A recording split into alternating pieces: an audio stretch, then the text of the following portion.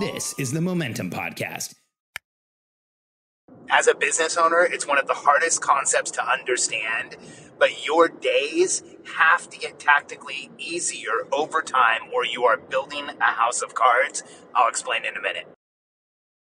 I'm Alex Charfen, and this is the Momentum Podcast, made for empire builders, game changers, trailblazers, shot takers, record breakers, world makers, and creators of all kinds. Those among us who can't turn it off and don't know why anyone would want to. We challenge complacency, destroy apathy, and we are obsessed with creating momentum so we can roll over bureaucracy and make our greatest contribution. Sure, we pay attention to their rules, but only so that we can bend them, break them, then rewrite them around our own will. We don't accept our destiny, we define it. We don't understand defeat because you only lose if you stop, and we don't know how. While the rest of the world strives for average and clings desperately to the status quo, we are the minority, the few, who are willing to hallucinate there could be a better future, and instead of just daydreaming of what could be, we endure the vulnerability and exposure it takes to make it real. We are the evolutionary hunters, clearly the most important people in the world, because entrepreneurs are the only source of consistent, positive human evolution, and we always will be. If you've been listening to my podcast for a while, or you've been to one of my events or in one of my programs, you've probably heard me say, if your days are getting tactically harder, you're building a house of cards. And you know, when I share that, oftentimes people say, hey, what do you mean by that? What exactly does that mean? And here's what this means. If you're building a business and you've started to hire a team and your days are getting tactically harder, you're getting more and more overwhelmed in the tactics of the business, and you have a team, that means you are becoming or already are the biggest bottleneck. That means if your days are getting tactically harder, the business is too reliant on you. And if your days are getting tactically harder, you are the biggest liability in the business. That is a huge issue that most entrepreneurs don't learn until far too long in their business. And if this is happening to you, I want you to know you're not alone. You know, we're in a period of product improvement right now.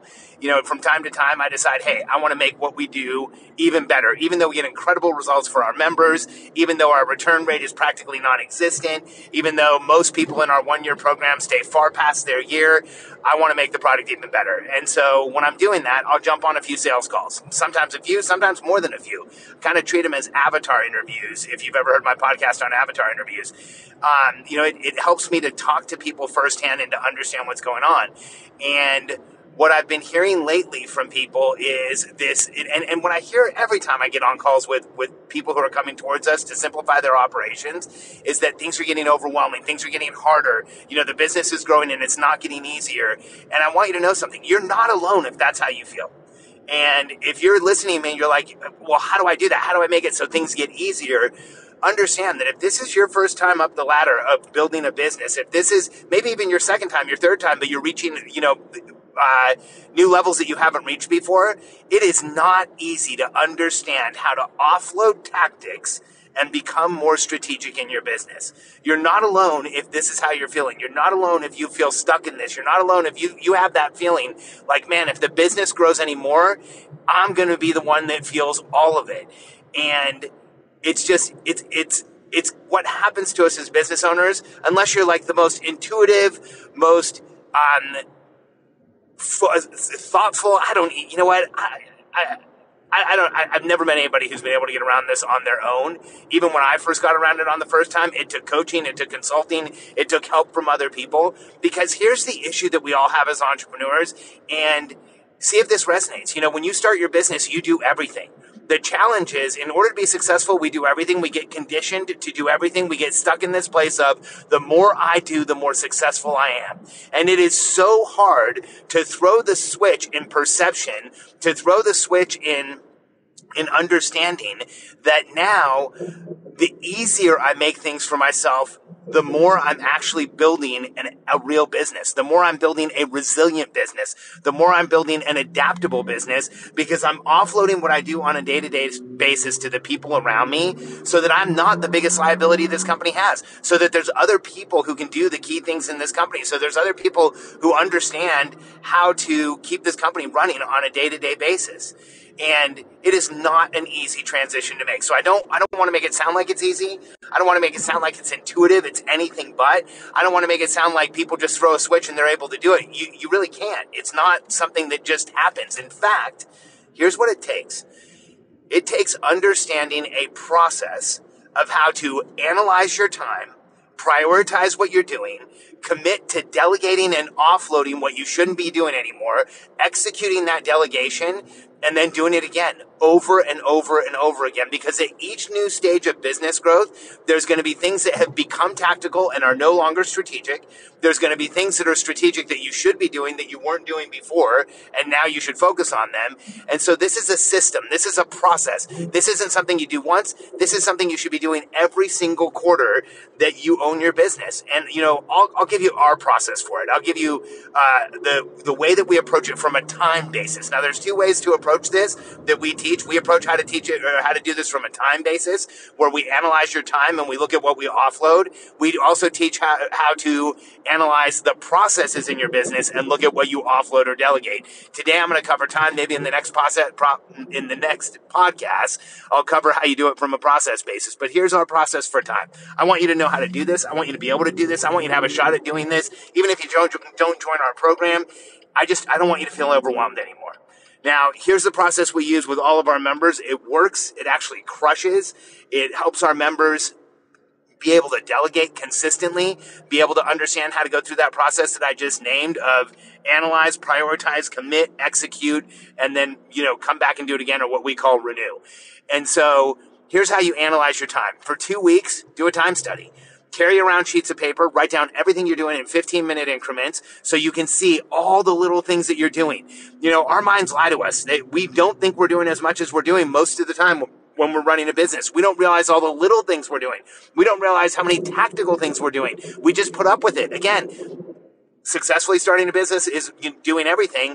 So we feel like doing everything is going to make us successful, and we just keep doing it. So for 2 weeks, write down everything you're doing. And then at the end of the 2 weeks, analyze everything that's on that paper, everything in 15-minute increments. What are you doing that somebody else could potentially do? What are you doing that you shouldn't be doing anymore? What are you doing that's tactical that somebody could do on an hourly basis? What are you doing that you could offload to somebody else? And that is the question. And then once you have that, you gather together that list of things, and then you start asking yourself the question, can I offload this to people that are already in my organization? Do I need to hire somebody like an EA, a VA, an assistant of some sort to be able to do some of these things for me? Can I get somebody part-time to do these things for me? Is it a new position in the company? So you go through that list of questions and you look at all the things you're doing. You prioritize what's strategic, what isn't. Once you have that list of the things that aren't strategic that you can give to somebody else, you start asking yourself, how am I going to do this? Then you commit to doing it, and you spend a quarter offloading. You spend time offloading. I say a quarter because we usually have people do time studies once a quarter. If you're in a really fast growth business, it might need to be once every other month. If you're in a hyper fast growth business, you might do 2 weeks on, 2 weeks off. And no joke, in some of the faster growing companies that I've worked with that have been on the Inc. 500 list and been some of the fastest growing companies in the country, we have definitely done 2 weeks on, 2 weeks off time studies. And so you go through the process of the time study, then the delegation should be a process in itself as well, of taking each line item that you have on that list that you're going to delegate to somebody, meeting with that person, explaining the process, documenting the process, putting it in a flow chart so that they understand what you were doing, telling them the mindset behind the process and what you're doing and what those things are. And then they will stay delegated and you can move into doing more strategic things. And then you increase on a quarterly basis, offload tactics, increase strategy, offload tactics, increase strategy. Oftentimes when we take on a company that's at, the $1 million range or $3 million range or whatever number it is, if they've been plateaued for a period of time, there's all kinds of things that can get you out of a plateau. But often for us, just the time study itself, the process of going through the time study, where the owner of the business recognizes and realizes everything that they've been doing and the things that they don't actually have to be doing, that process itself creates growth in the business, creates a shift in perspective, creates a shift in activity that starts growing the business. And so I want you to try this. Give it a shot. Go through this process of doing the time study, analyze what you do, prioritize what you're going to hand off, commit to handing it off, go through the process of handing it off, then come back and do it again. And this is a process that you will have. And that once you do it, once you understand it, once you get good at it, this is one of those things that you can use for the rest of the time you own business, any business. And it doesn't matter how in the future, maybe you get to the point where you're not completely overwhelmed, where you're not working 50 hours a week in the business, where it feels good. You do this anyway so that you can continue to clear space for what's coming next. Because as the owner of the business, the last thing you ever want to let creep up on you is tactical overwhelm. It means you're challenging the growth of the business. You're challenging the stability of the business. You're making yourself the biggest bottleneck and the biggest liability. This process will help you change a lot. And if you get good at it, it will help you continue to keep yourself in that strategic place. Because if you're a business owner and you felt like you're out of momentum recently, or you feel like you're frustrated with the business, or things just aren't going how you want them to be, and you're not feeling that excitement about the business, here's my experience talking to thousands of entrepreneurs in the career that I've had, is that oftentimes we feel that lack of momentum, we feel that constraint, we feel that frustration because we're not operating at a strategic level. It's because we're stuck in the weeds, we're doing the tactics, we're doing the things instead of doing what we do best.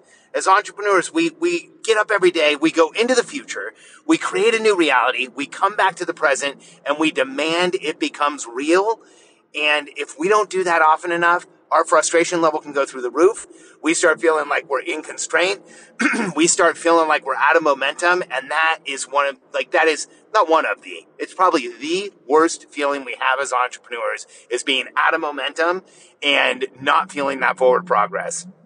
So if you try this out, if you go through this process, let me know. I'd love to hear about it. I'm super available on social media. You can tag me in a post about it. Even if you have a question, you can tag me in the post. And if you're ready to simplify the operations of your business and start growing your business predictably and have systems to go from tactical to strategic, but even better, have systems to communicate, to execute, and to know that every member of your team is fully utilized and doing what they should be so that you can grow your business faster and have higher profitability, go to simpleoperations.com and register for a call for us. You never know. You register in the next few weeks, I might be the person who jumps on a call with you, and I'd love to connect with you. Simpleoperations.com. We look forward to hearing from you.